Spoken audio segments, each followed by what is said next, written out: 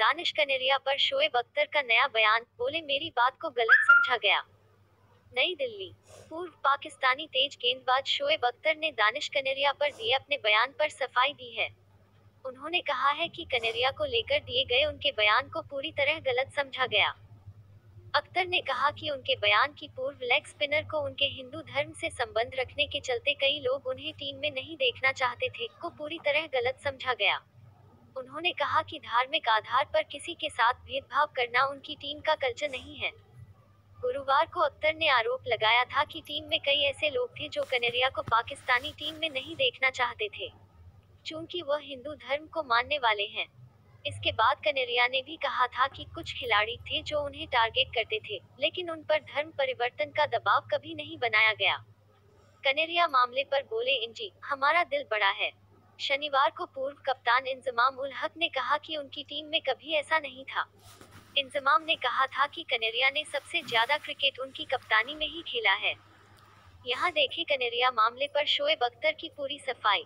अख्तर ने कहा, मेरे बयान को लेकर जो भी बवाल मचा मैं उसे देख रहा था। मेरे बयान को पूरी तरह गलत समझा गया।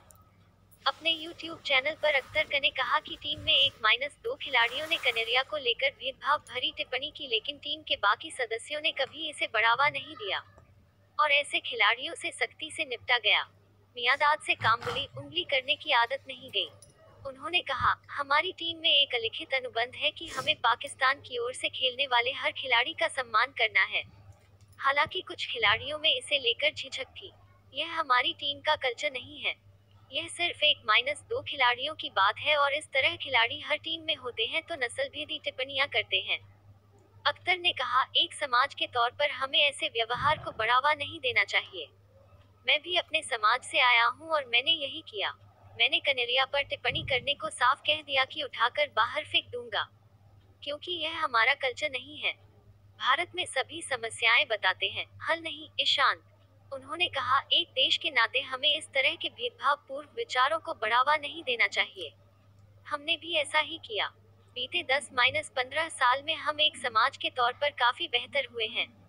कनेरिया की तारीफ करते हुए अख्तर ने कहा, दानिश ने पाकिस्तान को कई मैच जितवाने में मदद की।